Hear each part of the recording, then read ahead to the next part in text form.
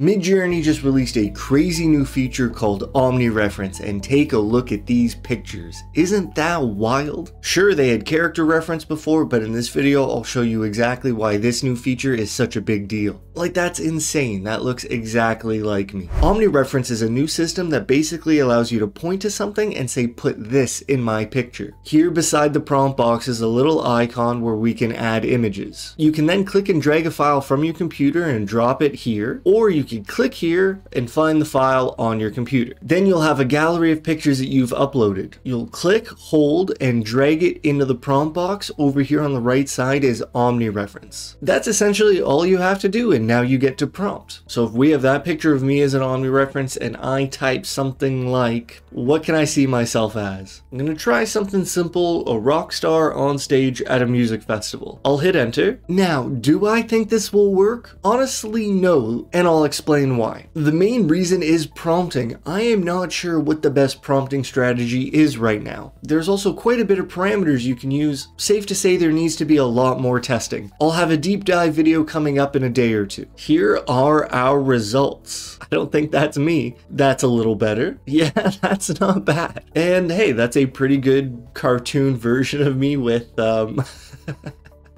maybe one too many arms. We can try this again, but let me introduce you to the biggest parameter that you're gonna need to control, and that is the Omni Reference weight. Actually, before we do that, you might notice here that there was an error loading the image. You see how it's not showing up here? That's been happening to me a lot. I don't really know why it's happening. I don't know if it's my fault. So you know what? I'm gonna click X on this image and then I'm just going to re-add it. And that might work. Okay, now let's get to the parameter Omni Reference weight. You'll notice this little button right here. This is actually not a button. This is a slider. Click on it once and then we can adjust the Omni strength right here. The range is from 1 to 1000. With 100 being the default. I'll be honest, I don't think you should increase this very much. I found the sweet spot to be anywhere between like 50 and 130. Any more than that and weird things were just happening. Like, don't go too high with Omni strength. Now, if you forget about that slider or you're using Discord, you can actually type the parameter in the prompt, --OW. And then I'll show you what happens when we use a couple of these different weights. There's 50, 75, not that great, 100 again, and this one right here isn't bad. I actually like this one too. There it is at 110, and there's 125. That's a pretty cool picture, and this one again is not bad, but I think I'm missing an arm.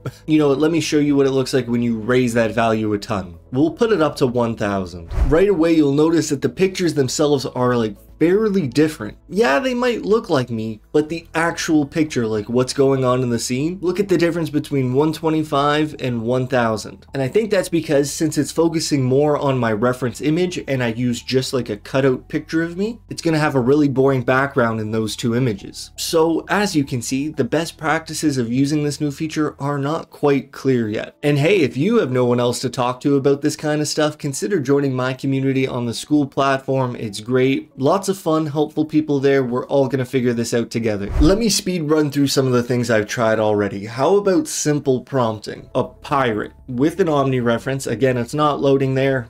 I don't know what the problem is, but look at the picture. Like, that's me, I think. Like, that's really good. And you'll see that I used an Omni weight of 50. I'm telling you, don't go too far above 100, and going below didn't seem to hurt the images very much. You know what, I say that, but at the same time, your success rate with this feature is gonna be anywhere between like 25 and 45%. You're gonna get a lot of duds. A lot of images that straight up don't look like the reference. I mean, they'll be close, but you'll know. And let me show you something really weird. Okay, take a look at this picture, and what do you see over here? This is my plant.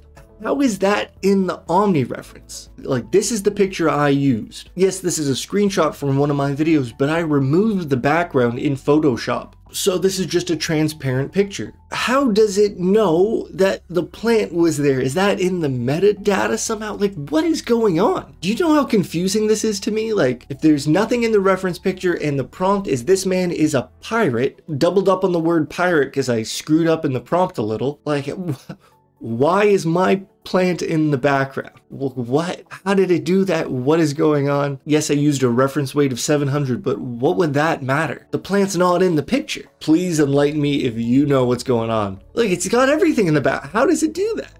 It doesn't make any sense. Anyways, I tried prompting for things like an oil painting of a race car driver, and in this case, I used Style Raw. I lowered the stylized value to 40, and I used my global personalization profile for this generation. I mean, it's kind of a nice picture, but do you see what I mean? That there's so much you can do with the prompt, so many parameters. This feature was just released last night. It's really hard to tell what the most effective prompting strategy is. Maybe you can let me know in the comments below. And if you want to help out this channel, I would love it if you left a like on this video. I think it'd be cool to share this with as many people as possible, and I need your help with that.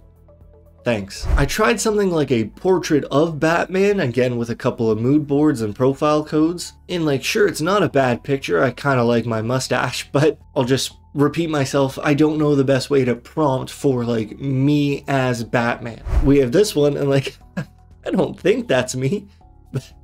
But again, how funny would it be if Batman had a mustache like this? A 1990s anime DBZ warrior bald man with an image weight of 60. Normally, I don't think I translate very well into cartoon. I mean, I'm just a bald guy, but I think that did a pretty good job with my features. Like, I think that looks like me. These ones, not so much. This, compared to this, no contest. I've mentioned it, but yes, prompting is quite raw with this feature. You're gonna have to get pretty specific, and I think it matters a lot whether you mention the subject first or the setting. A 1990s anime DBZ screenshot of a city and a warrior. Making sure that you mention the background is like a big deal. The bot isn't just gonna fill up a random scene for you. I tried a Picasso painting of a man referencing me, and yeah, I don't think I'm very good at prompting because this is what it came up with. Like, that's a beautiful picture. I'm not talking about me, I'm saying the painting. Like, that's pretty cool. But of course, like, I just wanted me in a Picasso painting style. Not quite sure how to do that yet. I saved this picture because of how cool that shirt is. Like, if I had that shirt, I'd wear it all the time. I like it a lot. And then we get to one of the most effective prompting strategies I've found so far. This involves seeing yourself wearing a different piece of clothing. So I have here a Vogue photo shoot of a man wearing a cyan colored suit. And look how it turned out. Like, that's a really good representation of me. Like, that's unreal. I found that you're definitely going to need to explore different aspect ratios. And I just wanted to say that I find this feature really inspiring. To see yourself in a different light, it actually does something to your mental state. Mainly, I just want a suit like this. I want to wear that. I think this could really help with like personal visualization and taking steps forward into the future. I'm not sure they intended it to be that way, but that's what I've found so far. And one thing you might notice, one thing you'll want to try is using variations. Like, I had this grid here and I thought some of them were kind of close, so I actually went back and forth between using very subtle and very strong. I figured we just wanted to give Midjourney one more chance at that particular picture. And then it will create a grid like this that is much closer. This is your subtle variation. And there's a strong variation from that same source. Telling you, variation is a big deal. I tried getting myself to cosplay as a character. Someone left that in the YouTube comments of my last video, so I tried it out. And like, yeah, it didn't really work. Could be the prompt's fault. We're learning on the fly here, right? And of course, this new feature is not called character reference for a reason. It's Omni reference. You can reference any picture. I tried creating these cool sniper rifles. I was going to put them in scenes, but I ran into some errors. Straight up, Midjourney was just not running my prompts. So I'm sorry I don't have a lot of conclusions to make right now about how effective this is. Maybe we can try it really quickly. So we're going to put this picture up in the Omni reference, and then we'll say a cinematic still of an assassin holding a blue sniper rifle. I'll try to give Midjourney some nudge towards that picture. Maybe you don't even have to mention the color in the prompt. You probably don't. And then if I make this a wide ratio, I'm telling you that last night this was just straight up not running. And okay, here we go. First time for everything.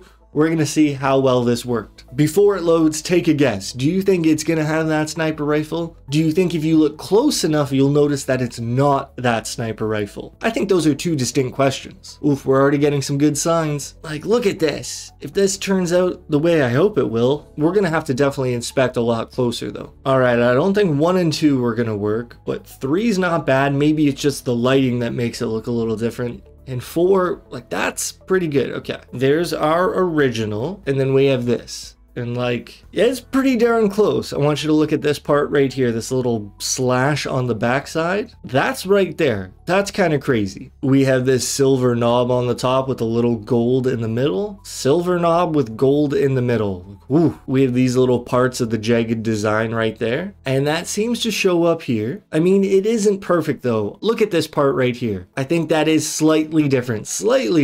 But, you know, all things considered, that's pretty freaking good. Okay, we're gonna try something else. Take a look at this. I made this picture in Photoshop. Because you can't use more than one Omni reference right now, if you're gonna try that, you need to put the photos together. So this is actually a transparent PNG holding these two pictures. Maybe that's the problem I've been running into. Maybe transparent isn't the right idea. Maybe you should just keep the backgrounds. I don't know. So then we're gonna say a cinematic still of an assassin holding a blue sniper rifle. The assassin is wearing a gold mask. We're gonna prompt for both of the things in our Omni reference, and according to the Midjourney team, this has a chance at working. No, right away, this job has encountered an error. The developers have been notified. That was happening to me all of last night. I don't know if it's my reference image. I don't know if the transparency messed with this. I don't know if it's just a new feature that's popular and the servers are breaking. I don't know. Maybe that's a good time to end this video. Subscribe to the channel if you don't want to miss my upcoming deep dive. Until then, I hope you're doing well. Take care, and I'll see you next time.